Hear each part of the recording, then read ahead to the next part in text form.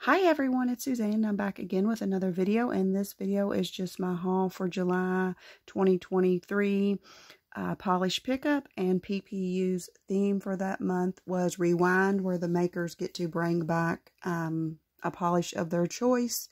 From what I see though, most of them that I saw anyway were voted on by customers in their different Facebook groups. I'm sure not all of the brands did that, but several of the brands that I follow did that.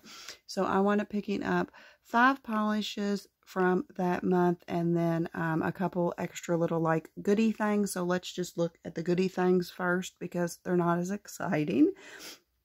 And the first thing I got is from Bluebird. It's their cuticle balm, and it is Bird of Paradise, and this is supposed to be flavored coconut, banana, berries, and vanilla. I did already smell this. It smells amazing. Amazing. It really does. And I love this balm. I've used it before and I really like it. I know PPU sells another type of cuticle balm from Unicorn Magic, something with unicorn in it. I do want to try that, but Bluebird had a sale and I haven't received those items yet, and I bought a few of these from Bluebird, so when I get low on these, I'm going to try that other brand. But I do love that cuticle balm from Bluebird. And then the other non-polished, well, it's a polish, but it's a top coat, non-polished related item I received or purchased was this from DRK Nails, their magnetic magic effect. It says top coat magic effect for magnetic nail polish. So it's just basically a magnetic top coat, you know, and I've heard people rave about this, and I've heard people say you don't need it, but I really want my magnetics to look like they look in the swatch photos. I know that's probably a lofty goal, but I do want them to look better, and I thought, well, I'll get the top coat, even if it doesn't work that great. I'm sure it's a wonderful, you know, even if it doesn't work that great for my magnetics, I'm sure it's a wonderful top coat, and I can just use it, you know, for my magnetics to help with them and just use it as a top coat. But I'm curious to try this out the next time I do a magnetic nail polish. So here's the fun part, the polishes. So the polishes I picked up, the first one I picked up is from Psych Minerals, and this is Memories, or is that Memories. Memories of an Angel, and this is described as a light bubblegum based polish with an intense blue shimmer. It is inspired by the pink and blue pregnancy loss awareness ribbon. I've never tried this brand unless I have received them in a mystery, and off the top of my head, I can't remember. And I thought this was just such a really pretty pink, and on camera, that blue shimmer is kind of coming off purple, but in person, it's kind of like a blurply color. It definitely looks blue, but it's kind of got like a purple tint to it. But I just remember this being a super, you know, pretty delicate pink, and I was curious to see it in person. Okay, the first coat is a little sheer, but this polish is kind of more like a delicate, you know, sheerish polish. It's supposed to be that way. The formula appears very nice. I don't know how much of that blue shimmer is coming off. You can definitely see it in person. I just don't know how much the camera is picking up. The formula is a little runny in my opinion compared to what I personally like, but it's nice. I will have to wear it on my nails. I like to wear them on my nails before I really give a full judge, because, you know, putting them on this swatch stick, you really can't judge them the best. In my opinion, I like to put them on my nails and see what they look like, but it's just, you know, easier for the video's sake just to put them on a swatch wheel so that everyone can see them. It's very pretty. I'm trying to pull it off and look at it. It's very pretty. You definitely would need 3 coats, I think, and a blurring base coat if you want to build this up to where it's not, you know, so sheer. In person, you definitely can see that blue shimmer. I'm not sure how much it's coming off on camera, but in person, I am definitely seeing it. but it is a very pretty polish. And this is Psych Minerals Memories of an Angel. And then next up, I got a polish from Bluebird, and this is Rock of Sages. And this is described as an emerald green shattered hollow with a glowy emerald green to purple multi-chrome shimmer, and is inspired by one of the maker's favorite places in her home state, Mesa Verde. I wanted this because, if you do not know, Bluebird makes amazing shattered hollows. I think it's like she's notoriously known for that, and they are amazing. And I don't have one in this shade. And like I said, I love her shattered hollows. Ooh, it's really pretty. I don't have one in this shade, so I was like, I'm going to pick that one up. I don't even remember when this came out the first time.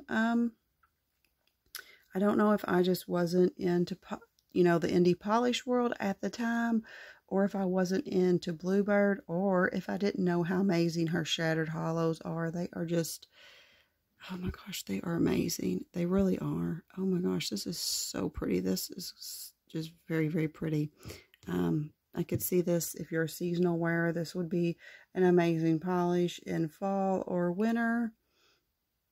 Ooh, it's very pretty. And like I said, I don't have anything in that coloring in the Shattered Hollow formula by Bluebird. So I definitely wanted this one. And this one is Bluebird Rock of Sages. And then next up, I got from Dreamland Shake Your Shamrock, and this is a newer polish that everyone has raved about. This is described as a semi-bleached neon green Crelly base filled with blue shimmer, and is inspired by the Shamrock Shake from McDonald's. It does have an intense blue shimmer. I remembered when this came out, it was just here recently. It was like in the food month, which I think was like April or May, so it was here recently. And I wound up getting Atomic Sour Rings, which came back in Rewind too, which is kind of funny. And at the time, I just thought you could not buy two bright greens, so I skipped this one. But then when it came back in Rewind, especially with the way everyone raved about it, I thought that is one that I am, I'm definitely picking up. Because, like I said, everyone has just raved and raved about this polish. Ooh, okay. It is very bright, and it does have an intense blue shimmer. You can definitely see this one. No way you're missing that, baby. Look at that. I can see why everyone raves about it. I really can. I think I personally probably like the sour. I haven't worn either one of them, so I shouldn't say this, but I think I personally like the sour rings better. Just the coloring of it, but this is kind of neat, and I don't think I have anything in this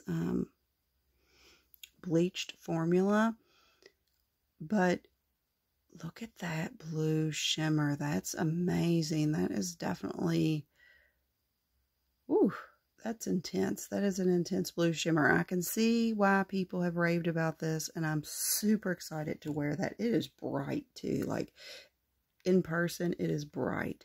I'm super excited to wear this one on my nails, and I'm glad I wound up picking it up the second time around. And this was Dreamland Shake Your Shamrock.